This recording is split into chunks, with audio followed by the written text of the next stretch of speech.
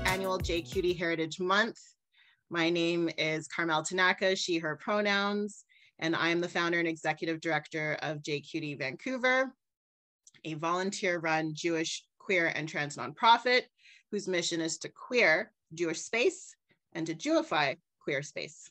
And we do that here in Vancouver on the unceded territories of the Musqueam, Squamish, and Tsleil-Waututh peoples. JQT is also the only Jewish LGBTQ nonprofit in Canada. To celebrate the queering of Jewish Heritage Month throughout the month of May, we are featuring Jewish, queer, and trans artists from our JQT Wall of Artists. For more details, check out our wall, and who knows, maybe even get featured too. The link is in the chat, and you can go check that out. Today's event, Queer Jewish Languages, features a dream lineup of guests from near and far who are linguists and or everyday speakers of queer Jewish languages. In just a moment, we will get a chance to meet each of our guests, but first, some housekeeping items. Please stay muted during the recording of the 40-minute panel discussion. The panel discussion will be on how each of our guests are queering their respective Jewish languages. You can keep your camera on or off, whatever feels comfy to you. The panel will be posted to JQT's Facebook and YouTube channels with closed captioning by the end of May. Following the discussion, we will end the recording and you will be invited to join a 20-minute mini lesson with a guest of your choosing to learn a few Jewish queer terms and or some grammar. We will regroup together at the end for a few parting words before logging off on Zoom, and this part will also be recorded. I invite our event co-partner, Sarah Benor from the Hebrew Union College Jewish Institute of Religion's Jewish Language Project to say a few words. Thank you so much, Carmel. And wow, what a great, exciting lineup we have today. I run the Jewish Language Project at HUC, which raises awareness about and encourages research on Jewish languages. And queer Jewish languages are, of course, part of that. And we're thrilled to be hosting our very first event on that topic. If you're interested in other events on Jewish languages, you can go to jewishlanguages.org and sign up for our mailing list and see videos of all of our previous events. And enjoy this one. Wonderful. Yay. Thank you so much for partnering with us on this. It's amazing that even during the time like the pandemic, we're able to meet people and collaborate across borders these days. And so this is really very special for us here at JQT. Okay, it's time to meet all of our guests. When I call upon you, please share your name, your pronouns, and briefly share how you are queering your respective Jewish language. And we shall begin with Eyal Rivlin. Shalom, friends. So my name is Eyal Rivlin. I use he, him pronouns, and I run the Hebrew program at the University of Colorado in Boulder. I have been teaching here for 11 years now. And I am also, along with the wonderful Lior Gross, who you'll hear more about soon, I'm the co-creator of the Nonbinary Hebrew Project, which is a systematics that we developed to add a non-binary third gender option to Hebrew, to allow it to be more inclusive and honoring of all people. Thank you so much, Eyal. For those, by the way, who are looking for live transcript, you need to enable that at the bottom of your Zoom. I do have it on, so you can take a look at that. We shall go next to Nesi Altaras. Hi, my name is Nesi Altaras. I use he, him pronouns. It's really good to be here. How I arrived at this topic was I wanted to see, because queer people have existed for a very long time, how Ladino, during its peak times, now it's less spoken less, identified and discussed queer people. And from that, I kind of opened this box of like possibilities of what we can use today still as we bring new life into this language. Fantastic. Thank you so much, Nesi. Faith Nomi Jones. Hi, I'm Faith Jones. My Yiddish name is Nomi. I use she, her pronouns. So I try to think really hard about Yiddish words that we use in different ways, and I try to be very deliberate in how I use the language. I try to make as many of our new terminology as possible accessible. I try to make it live in our language. I work at a college where the majority of our students are Punjabi speakers, and they asked me recently to help them find out what the word is for lesbian in Punjabi, and there is not one. And they have had a lot of difficulty trying to figure out what would be an appropriate term for themselves. So this is the kind of thing where what we see is if the word isn't live in the culture, if it isn't being used, if it isn't part of regular speech, then it can't enter the lexicon because other people don't recognize it. So what I try to do is I try to use as many of our beautiful queer words as possible in texts that I write and in when I speak in public in Yiddish. That's fantastic and beautiful work. So, so important. And I'm curious to know if a word has been created yet by the community. Maybe soon. Okay, we next have a duo. First is Grace Elizabeth D. and then Ellen Perleberg. Grace Elizabeth first. Thank you. Hi, I'm Grace Elizabeth. I use they, them pronouns, and I, along with my wonderful colleague Ellen, are the co-principal investigators of a University of Washington sociolinguistics project called Yallah, the Development and Acceptance of Queer Jewish Language in Seattle. And I'm Ellen. I have the honor to get to work with Grace, and our study, Yallah, focuses on all the language and languages used by queer Jewish people in Seattle, including queer Jewish English, Bar Mitzvah Hebrew, Ladino heritage language learners, and more. Wonderful. I'm so happy to have both of you here.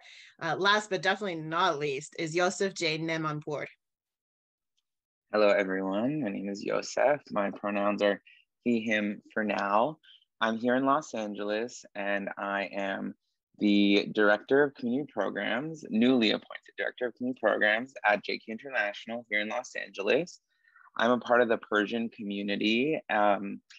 Here is the largest diaspora community outside of Iran here in Los Angeles.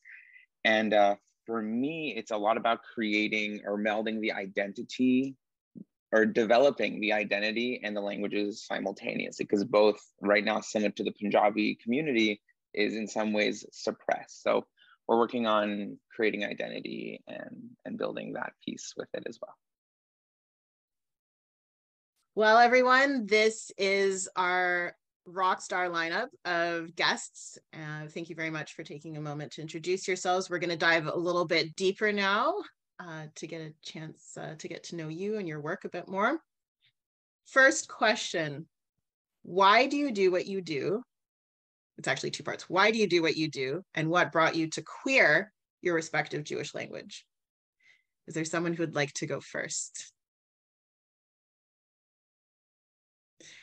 I could jump Faith, in. Go ahead.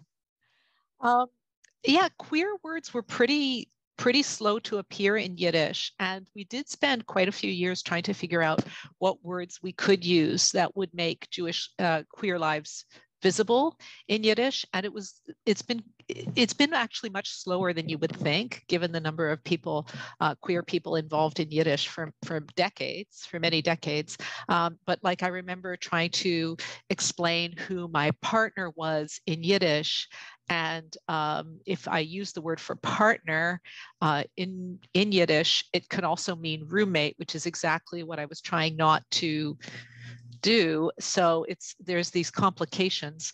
I know some lesbians of a sort of a generation a bit older than me would use the term partnerke, using the English word and adding a feminine suffix in Yiddish, which is extremely charming.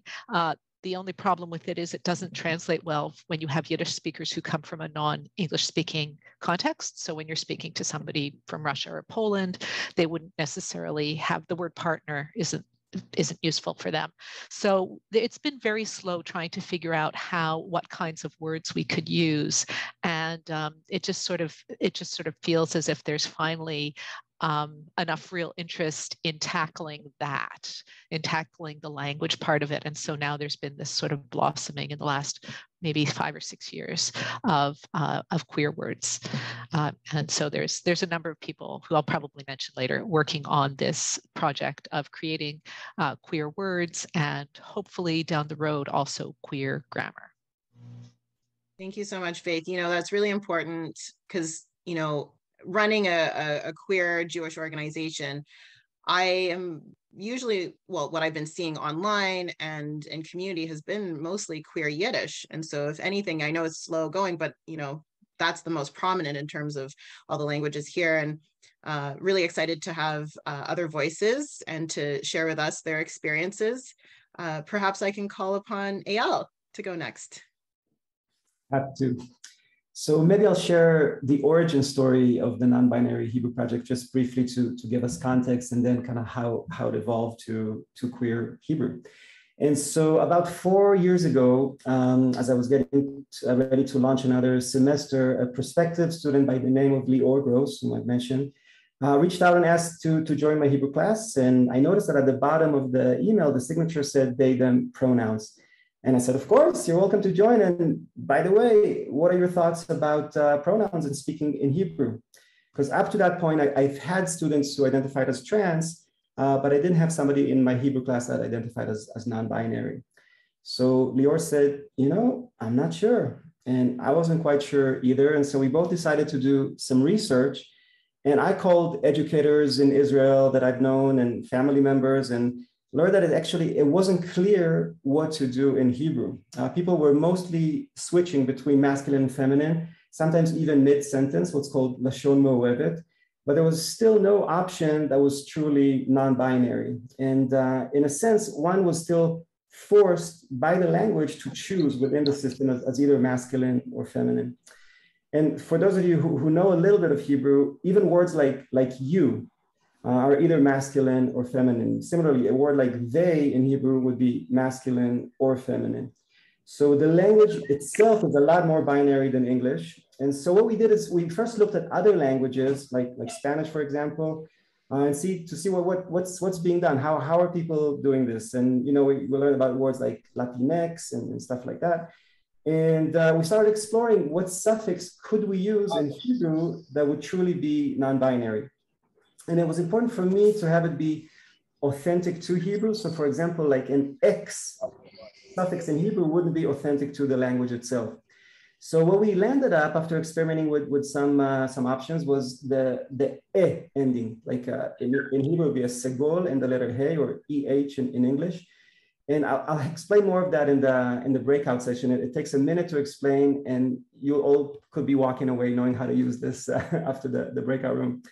And so people have a little bit of background, literally in a minute could learn how to apply this to verbs and nouns and adjectives and conjugate things. And so to come back to your question of why it was the right thing to do as an ally, as a white cis male in a position of privilege as an educator. And it created a welcoming environment in the class. It helped other students attune to the power of language to either include or exclude. And then it went viral online. We put it up on a website online, and many people from really all over the world started using it in sidurim, in prayer books, in congregations, in Hebrew schools all over the country. And maybe I'll pause here and add more later.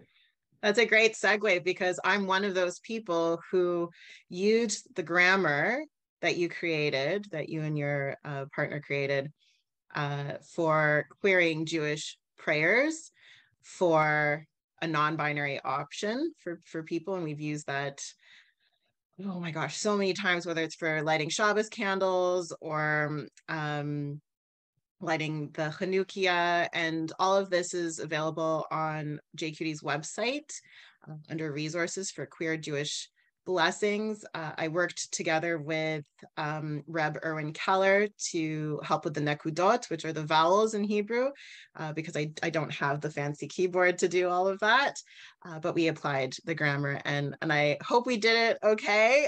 I mean, I think we did. It's become quite user-friendly, and not to steal any of the scene, but, you know, I do speak some Hebrew as well. My mom's Israeli. And I remember when I first was doing it, I know it hurts the ears. Like I understand, but as the more I do it, I realize how beautiful and how inclusive it is, and that language is constantly evolving.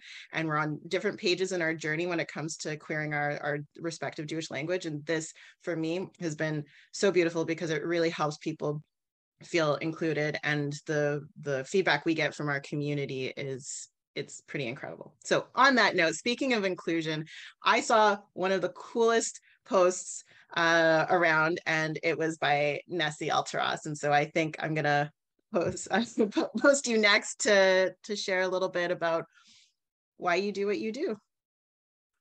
Sure. Well, I came to this topic from general activism with the Ladino and like trying to revivify the language. And what I've done before as well was basically using the language as an archive. A lot of the things we need now, we already have the background for, because our language is quite rich in its history and literary traditions. And obviously, going back, I thought, okay, we need to look at how we discuss queer people and how they hopefully use that words for themselves in the past, because obviously they existed in the past as well. But I was inspired to do this actually at a time in Turkey, where I'm from, and I'm currently in Istanbul also, at a time when the pressure on queer people in Turkey was increasing. So in 2020, queer people were more directly targeted by the government, like more than ever before, in explicit terms. And at that time, I ran into this discussion among Kurdish people, so lots of cross support with other minority languages, about how to identify queer people and what translators should do, and how non-queer translators were intervening in this process of choosing words. And I thought, okay, our language must have these sorts of debates and this sort of content already. So I asked a lot of older, fluent speakers of the language, how would you identify queer people? And they came up with many, many words. Some of them explicitly negative, others less so. And many of them, I think, have the potential to be reclaimed. And of course, as the language gets more and more popular with young people who are trying to learn it and have their grandparents practice with them, I think it's gonna evolve in a direction that becomes more inclusive. For example, when I wrote about this for the first time, I thought the term culo alegre, which means happy ass, it was one of the terms that people had heard of before and was used from early 1900s all the way up to the 50s and 60s probably. I thought that sounded pretty pleasant and possibly could be useful. But then I was talking to another user of Ladino, Professor Devin Nar from Seattle, who suggested that maybe just alegres was cleaner and had a more positive feel to it. And I think that makes sense. So when I talked to him about this topic again, I just used that, and obviously he understood. And that has entered our lexicon. So I think because it's also very clear to any English speaker who would know the word gay, that's another advantage of using that word. And it generally has a positive feel to it. But there's obviously all sorts of different things that I'll get into in the little breakout session. Thank you so much, Nesi. You're bringing up really interesting points of the crossing over languages and the adopting of words, the using them, the positive and the appropriation, but also the positive embracing of terms. I know that during the Jewish Queer and Trans Oral History Project that we just did in British Columbia, when I would use the term queer, it didn't always have the best response. And I'm sure Grace, Elizabeth, and Ellen can say a little something to that. So why don't I put you on the hot spot to share a little bit more about why you do what you do? Sure. I guess I got into querying language a lot through personal experience. So my first languages that I was exposed to at home were Hokkien, which is like Taiwanese, and Tagalog, which has like relatively minimal gendering, especially when it comes to like personal pronouns. And then learning English at the age of like 4 to 5 and learning like, okay, people have gender pronouns as well. And then learning Hebrew later in life. And I'm like, great, you're telling me the sky and the table also have genders, like what is happening? And kind of being able to draw on all those different experiences and say what possibilities exist. And I think, so we work a bit in Jewish English, which is kind of like conversational amongst American Jews, particularly, and just finding words that are able to fit the experience, like talking to a non-binary, a parent of a non-binary kid saying, do I call it a bar mitzvah, B mitzvah, bat mitzvah, etc. And I think just a huge part of inclusion for me is creating opportunities for self-determination, I think. And part of knowing how you want to best express your queer identity is knowing what options are available. So that launched Ellen and I into doing an ethnographic study of seeing what are people doing, what options exist out there, and letting people choose what works best for them, if anything, and if not, let's dream together. So.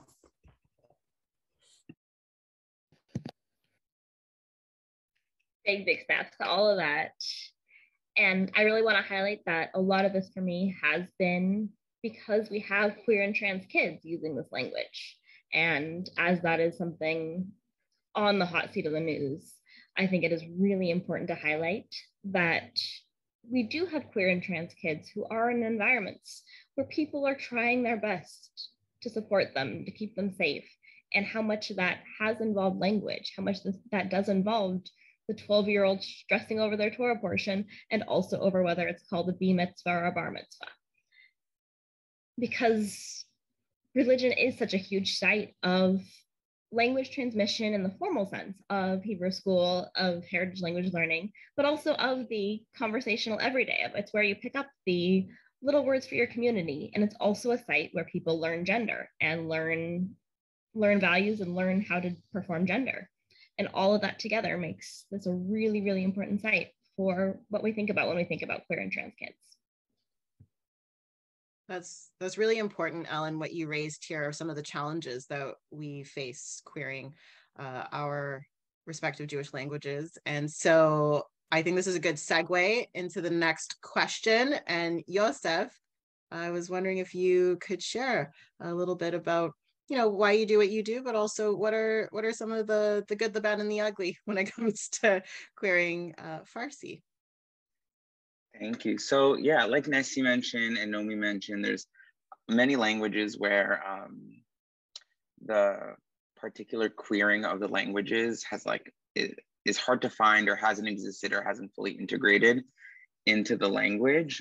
For me in particular, why I'm interested in this field is because when I was growing up, I did not really have the language, neither in English, because it wasn't spoken about in English at all, or in Farsi, in the Persian language. It was something pretty taboo, wasn't really touched. And all of the words that kind of surround queerness, like Nesi mentioned, are mostly derogatory. Haven't really found for myself that really good word that really fits, that we can, hold our shoulders high and, kind of be proud and wear our identities in our first language. So that's been a huge challenge, just the lack of representation and in the language. The other piece that I would say that has been a challenge is that leads to a lot of censorship and gatekeeping of the language.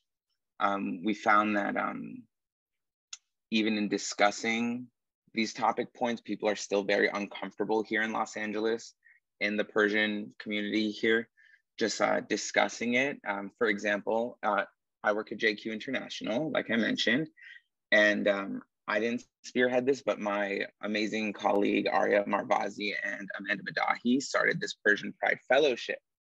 And in 3 to 4 years of our program, thankfully, we have had a fellowship with 40-ish people being out and proud. And that has started a whole movement. And we're growing still, but there's still kind of this, every other day I hear someone telling me that, you know, their parents' family uses this term or that term, that similar to Nesi, was it happy butt? Was it happy butt? Did I miss it? Happy ass? Yeah, similar to that, but without the happy, you know. So those are some of the challenges. And I think that also bleeds into some of our literature. The good is that the Persian language is really poetic, and I think draws on like very, very many languages. So there's a lot of room and space to kind of grow, and it's really melting pot of a language. So we're excited for what's ahead, and excited to see where that takes us. And thank you so much. Oh, go ahead. One more thing. In my group, we'll be going through some of the queer Persian Farsi that exists. So gonna be so good. I hope you're all thinking about which room you're going to want to be in for the lesson, and you can only pick one, although you can bounce between the rooms. It'd be nice if you could stick in the room and support the person you choose. Speaking of queer Farsi, someone who we have with us in attendance today is calligrapher Ruben Shimonov of Sephardic Mizrahi Q Network. And they created a gorgeous image, which was featured earlier. It's posted on JQD socials right now. Basically what it is, it's a gender neutral third person pronoun pronounced as oo. And it's in Farsi with the word Aziz, meaning dear, inside, and with colors inspired by the non-binary flag. Merci, Ruben. It's absolutely stunning. We can share that later on. Or, oh, Sarah's sharing it right now. Fantastic. Thank you so much. So this is the beautiful graphic that Ruben put together for us. Isn't that so, so lovely? Thank you so much, Sarah, for doing that. Okay, so are there other challenges to queering your language that you would like to share? Yeah, I just wanted to respond to what Yosef was saying about, you know, there's a kind of purism that can sort of come up from our Yiddish speaking community. And that is, you know, that is a challenge for us as well. I think there's a strong sense that we don't want Yiddish to disappear into English. We don't want to absorb so many English words that it becomes English. Or if you're in Israel, we don't want it to absorb so many Hebrew words that it becomes Hebrew. And so it's sort of understandable that there's this kind of purism around it, and I get that. So the solution that we've sort of come up with is to try and make terminology and grammatical forms that pull really strongly from forms and vocabulary that do have deep roots in Yiddish. So we kind of build words on top of words that already exist, or we try and, you know, the grammar side of it, which is really not as well developed, you know, trying to find grammatical forms that would make sense within the Yiddish case structure. And that's obviously, that is a harder task, and it is slower, but hopefully we'll get there the way Hebrew has done so brilliantly. So yeah, so just wanted to say that that purism is a real problem, and we need to not fall into it, while at the same time we do need to understand why it's there.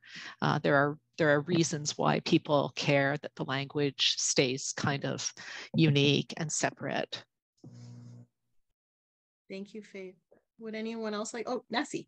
Yeah, I also want to jump in on that, and I was also reminded of this by something Yosef said. When I was first trying to look into this, I did feel a little uncomfortable going into a group chat of mostly 65-year-olds and plus people, and being like, hey, like, don't tell me slurs, but also maybe tell them to me as well. But like, what do you think about this topic? And like, let's discuss this. And it went much better than I expected, to give older Ladino speakers credit. I think there was obviously a couple of people who were like, why are we talking about this? This is nothing to do with us. But I think most people thought of it as at least an interesting thing to look into, if not something to be supportive of. And like, yeah, this is part of the language that could change and develop. And I think people who work on Ladino revivification do understand that, like, by looking into the past of the language, just like Nomi was saying, we can then use what's already existing to create the words that we need for identities that people haven't expressed proudly before, maybe in Ladino. Yeah, and I think the other thing I wanted to say was I got to this, well, the first word I learned by reading the dictionary. So like the words sometimes are there. We just need to find them. And sometimes you might need the help of people who are not immediately supportive. But so it's like, it's not always easy, but there are ways to access it. Great. Oh, go ahead.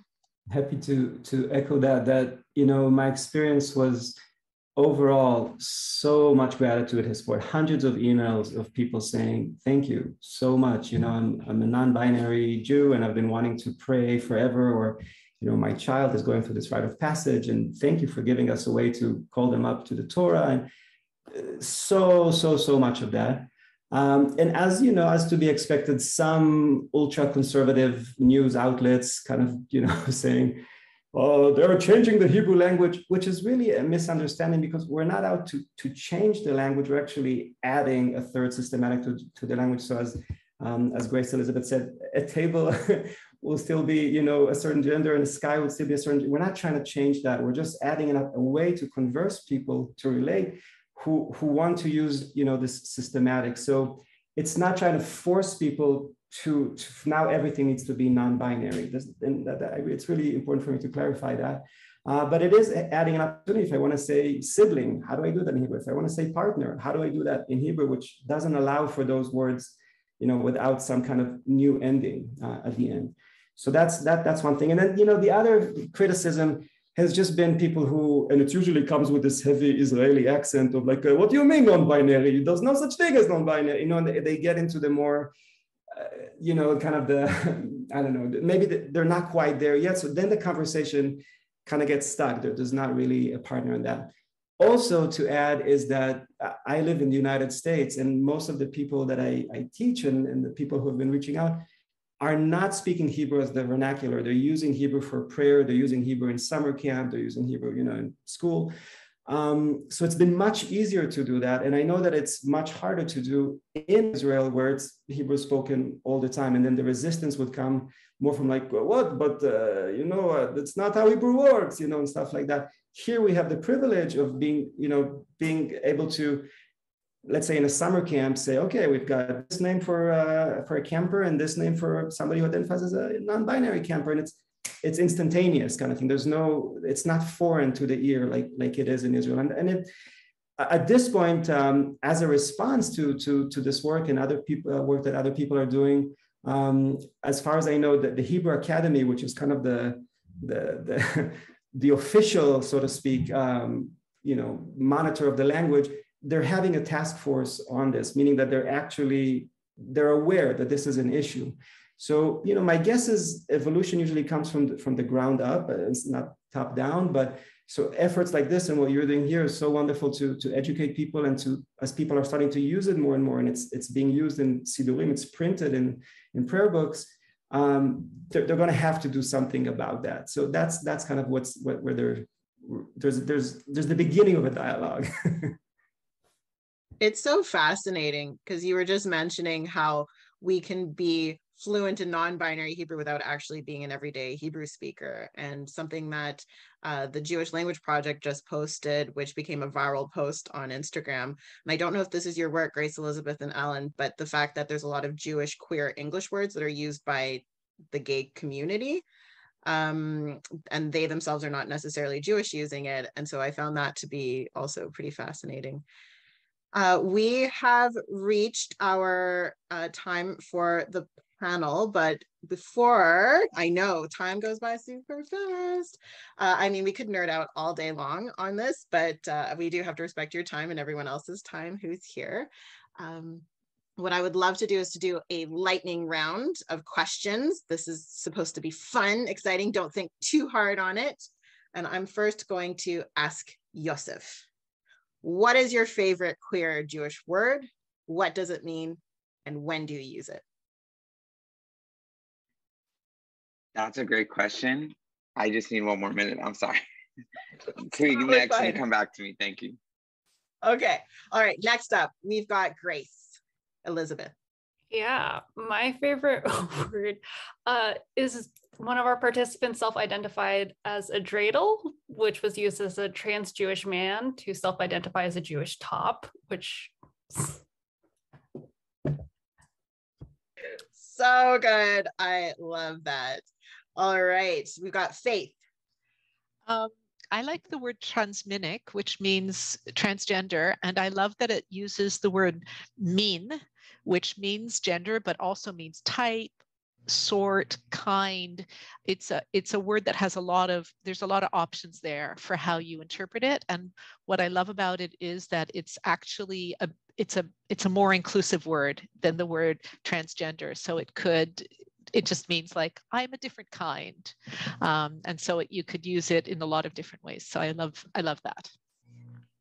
Faith, could you also put it into the chat? Everyone who's saying a word, that way we have the spelling for the closed captioning, because the artificial intelligence of this particular Zoom room is lackluster.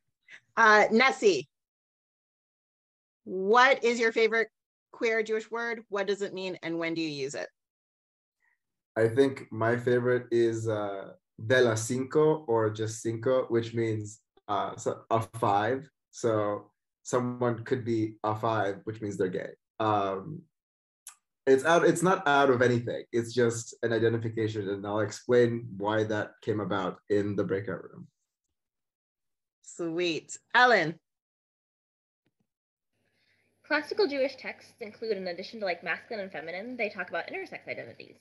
And one of these, Tum, one of our participants is reclaiming that as like contemporary non-binary identity. I really, really love that in that it shows it's living evidence that transness and queerness is nothing new. These identities have always existed, or have existed for hundreds of years. And we have people who are, through language, being living proof of that. Fantastic. Eyal.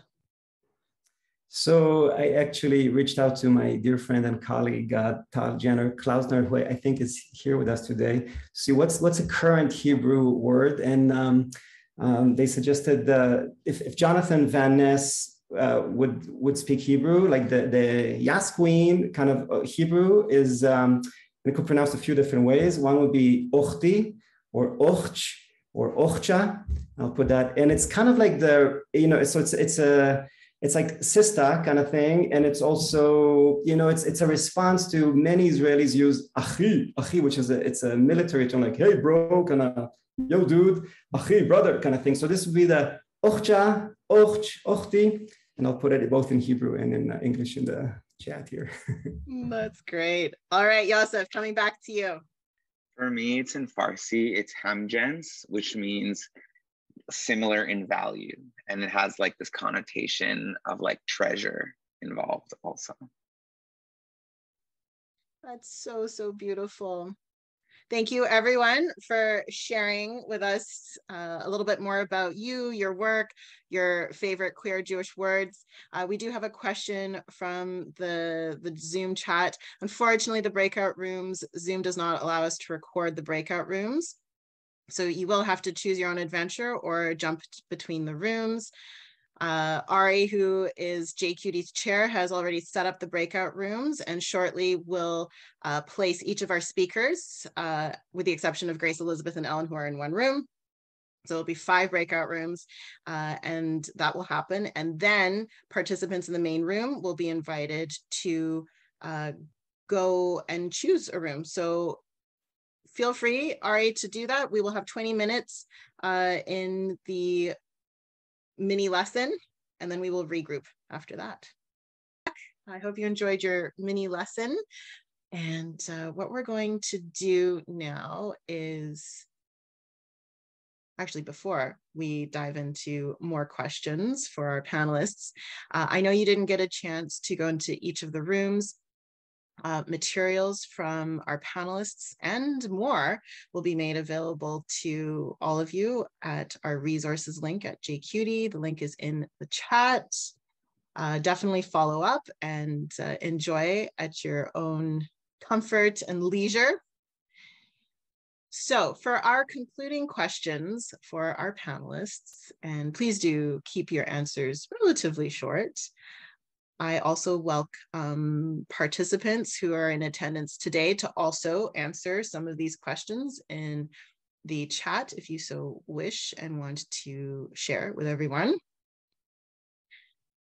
How are you celebrating queer and Jewish identity these days? Well, can I start? Thank you. For me, it has been a really big journey. For context, I'll be very quick. 2 years ago, I was deeply in the Orthodox community and deeply closeted. In the past 2 years, I have taken so much emotional energy to really feel in my space and in my community, and showing up really queer and really Jewish and really Persian in all of those spaces has been, I think, the most powerful experience for me, and had a lot of people really bending their minds to try to understand it, and sticking to that has been really powerful. So that is my joy. Thank you. Great question. I can jump in on that.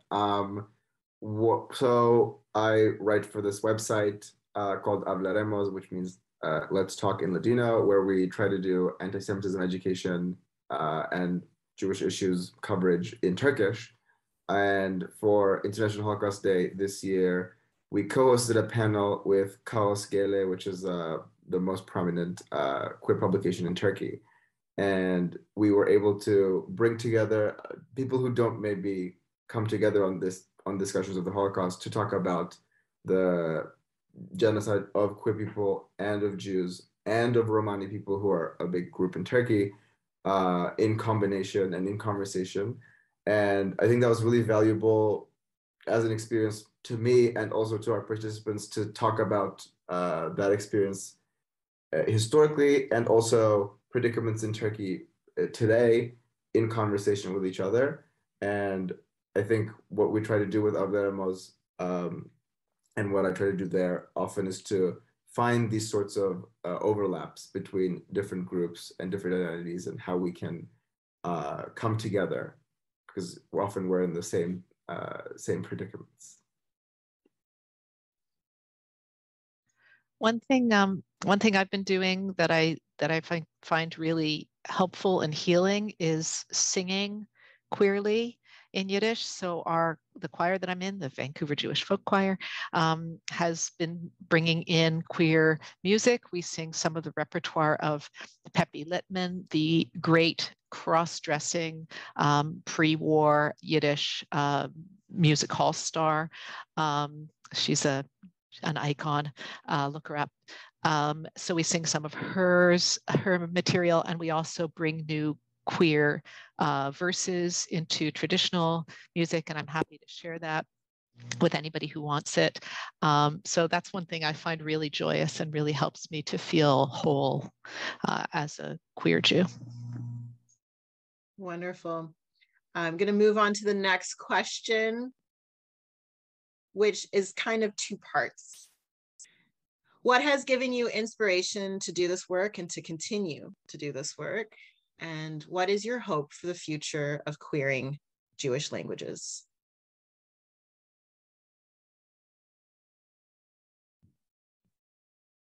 Who would like I'm happy to dive in. So inspiration, and I share this in my breakout room. Eliezer ben Yehuda, who revived modern Hebrew, had some chutzpah. It takes some holy chutzpah to renew a language. And I think it takes our both chutzpah and sensitivity, and our role as allies, my role as an ally, and to say, all right, if it's not working, we got to do something about it. I can't run a classroom where I'm excluding some of my students. That is against my value system. So that's the inspiration has been my student, Lior, Eliezer ben Yehuda, and my hope for future, to realize that language truly has the power to include or exclude, that language shapes how we think about things.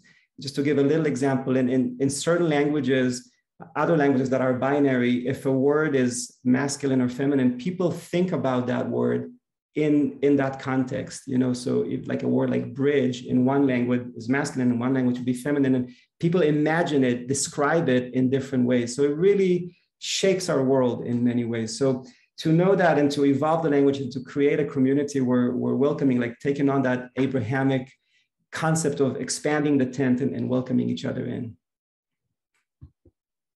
Thank you, Eyal. Ellen?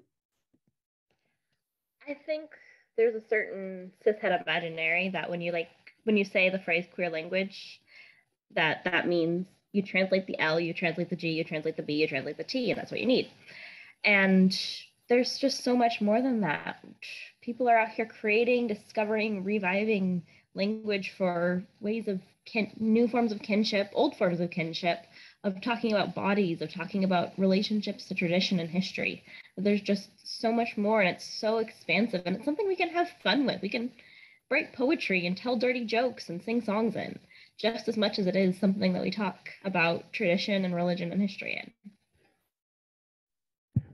Grace Elizabeth. Yeah, I find so much inspiration in just working with the younger folks of just what questions they have and what innovations they have, and just being like, that is not the conversation I had like 15 years ago with my parents, and just taking so much joy in that.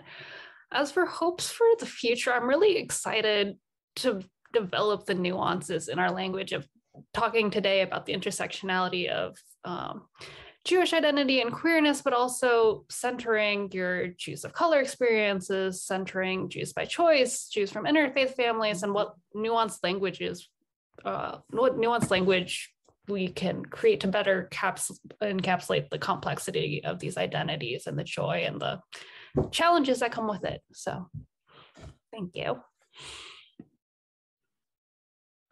Ellen really kind of summed up what I hope for Ladino as well. I think as more and more people speak and learn the language, they'll bring that energy with them. More and more young people getting into learning Ladino will automatically kind of energize us to get more new words and talk more about things that right now people who use Ladino day to day don't talk about. And I'm excited for that to happen. Yeah, I'm super grateful to the younger people who are doing so much of this work and who are really taking us in directions that would have been unthinkable when I was learning Yiddish. And it's just so heartening to think that they're going to be our leaders in a few years. I want to give a special shout out to Sasha Berenstein in Seattle, who has done just so much of the work on queer language in Yiddish. And also, somebody mentioned earlier of the terminology bar mitzvah and bat mitzvah at the Vancouver Parrott School, where I'm a member. The kids themselves came up with an alternative term, which is pnei mitzvah, the faces of the mitzvah, and this is a term that 11 to 13-year-olds created. I just want to, my inspiration. Really, the first time that I saw a queer alternative was the non-binary Hebrew. So it's an honor to meet you, Eyal. And I actually have one of those sidurim that you mentioned. And from there, I saw, a lot of queer Yiddish language as well. And that really was the spark for me to really dig into some of my own language and heritage. And a big thank you to Dr. Benor, who was my professor at HUC. And the Hebrew Language Project. And my hope is that the language creates representation for queer folks here in LA, in New York, in Iran, and around the world. All right, everybody. This has been an honor. I am starstruck as to all of you. I think you're all incredible, doing amazing work. I'm very thankful that you accepted the invitation to participate in this panel and workshop event. Our guests are, again, Eyal, Nesi, Faith, Grace Elizabeth, Ellen, and Yosef. All of their information and tags are in the chat. That's incredible. Thank you so much. Ari, Thank you to Ari, who's been on Zoom Tech. And thank you to Sarah, our partner organization, Jewish Language Project. And thank all of you for attending and joining us today for JQT Heritage Month 2022, Queer Jewish Languages. Cue the music, Sarah. We're gonna dance our way out of this.